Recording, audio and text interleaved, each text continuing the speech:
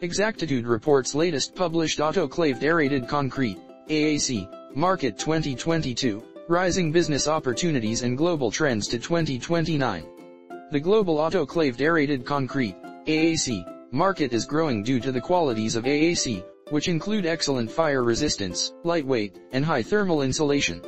Cement, fly ash or fine aggregate, lime, gypsum, and other inorganic and non-combustible elements are used to make AAC. Its fire resistance is improved as a result of this. Furthermore, the autoclaving technique used in the manufacture of AAC products greatly reduces the amount of water added during the component mixing process. The global autoclaved aerated concrete, AAC, market is projected to reach $30.84 billion by 2029 at a CAGR of 6.1% from 2022 to 2029. Few of the important autoclaved aerated concrete, AAC, market players were Han GmbH, ASICO Industries, Masa Group, and many others. Key highlights: this increases demand for AAC materials, propelling the autoclaved aerated concrete, AAC, sector forward.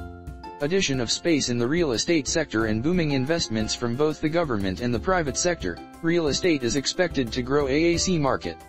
The demand for AAC has been on the rise, notably in the construction of residential and commercial structures, due to the several advantages of using AAC over traditional fly ash bricks. Furthermore, the global autoclaved aerated concrete, AAC, market segmentation is divided by product, by size, by applications.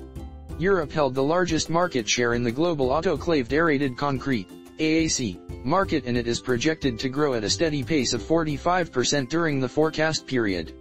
Thank you for watching us. For more information, visit us at exactitudeconsultancy.com.